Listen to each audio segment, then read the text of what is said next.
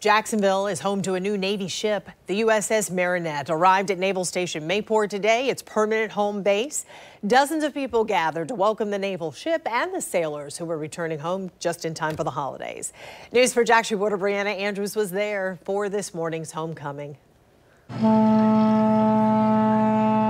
There she goes. The USS Marinette is finally home, and so is Zach Bruns, a sailor on the ship. It's a moment his family says they've been waiting for more than 100 days. Just spending time with him, hanging out, watching, football on Sundays, and just kind of doing handyman stuff together. His wife has been missing him terribly, and it's really rough when you're a couple without children, that you have each other at the holiday time.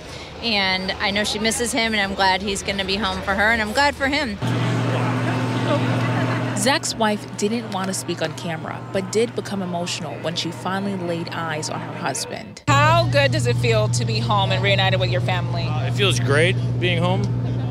It's been a long trip. The USS Marinette is a part of the Navy's littoral combat ship fleet. It hasn't gone on its first mission yet, but soon that's going to change. Captain Shane Brewer expects the ship will sail for its first mission by the end of the year or the beginning of next year.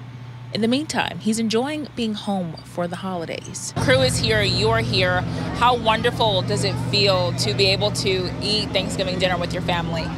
That was my goal about 6 months ago, and coincidentally, through all the challenges, we were able to pull that off. A homecoming for the ship and its crew just in time for the holidays.